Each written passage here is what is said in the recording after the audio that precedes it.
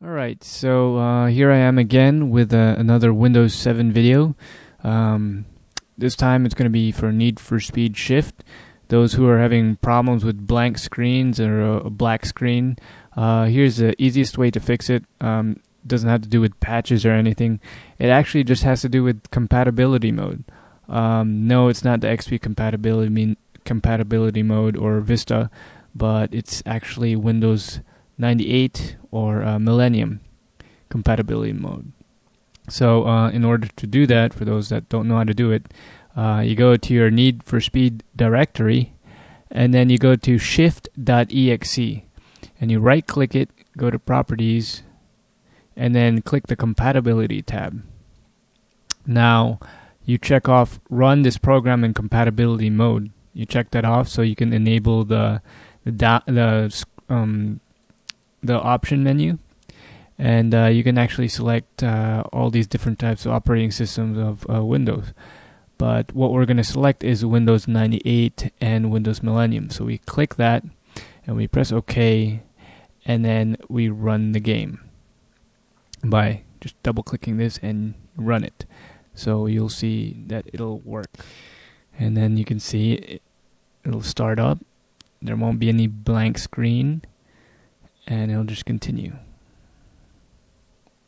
So we select English.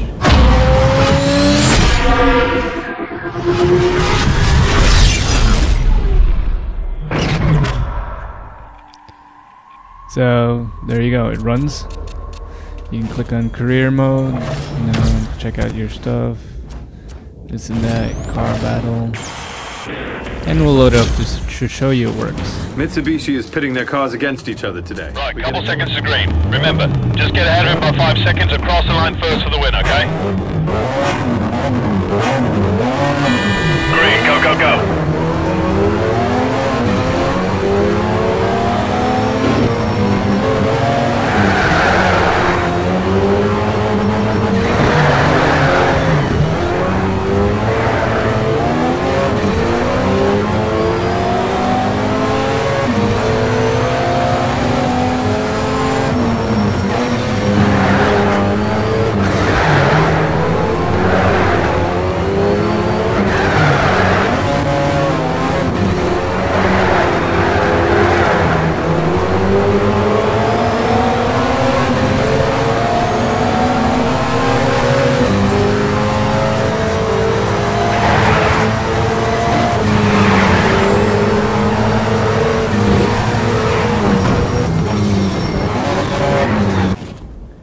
Alright, so there you go. That's Need for Speed Shift on Windows 7 64-bit edition.